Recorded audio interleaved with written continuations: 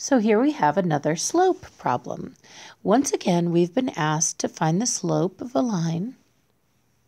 And once again, the way they described the line for us was with an equation of a line.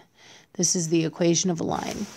And I would say the same thing to you that I said in the last video, which is when this particular problem, much like the last one, describes one of our special lines. This is one of our special lines.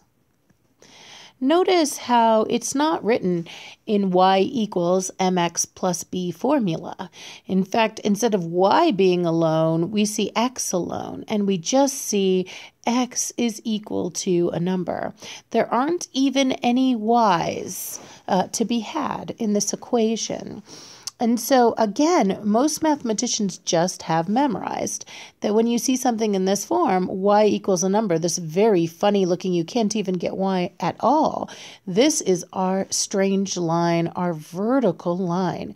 And if you remember, vertical lines have that crazy slope that we described as being an undefined slope. Undefined slope. Okay.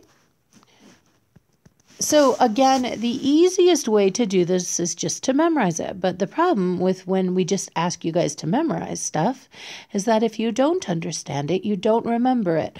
So let me go ahead and show you on a graph why we would describe this line as having an undefined slope. Let's imagine if someone told us that x is equal to -2. Notice how there's no y in this equation at all. That means it doesn't even matter what y is. Whatever y is, x is always going to be -2. You can think of this like x is always going to be -2 because there's no variable over on this side. The answer won't vary.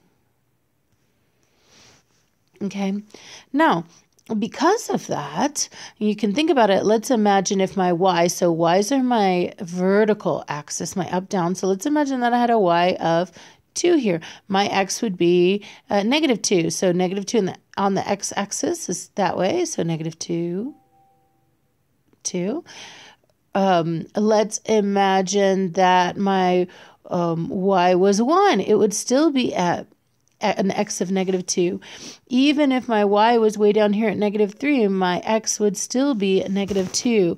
And you can see as I start to plot all the points that have a -2 of an x, they form a vertical line. This is the vertical line. X is equal to -2.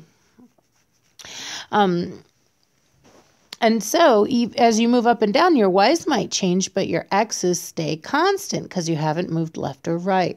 So you can see now why I might describe this as being an undefined slope. Remember that slope is a number that describes steepness. Now, if my line were like this, then it'd be a certain steepness going down. Like this, it's a certain steepness going up. If I do a flat line, it's clear to see that it has a 0 slope. But how are you going to describe the slope of a line that's straight up and down? It's like a cliff. It's like infinity slope. And that's why we describe it as being undefined. We have no way to define such a slope. It's like forever slopingness. It's a strange concept to think about, but we always describe those vertical, those straight up and down lines as having an undefined slope. And so if you did not know that, that is the key concept to take away from this video. Any line that goes straight up and down has an undefined slope, any vertical line. And if you're lazy like me, you'll want to remember that when x is just equal to a number, it's a vertical line with an undefined slope.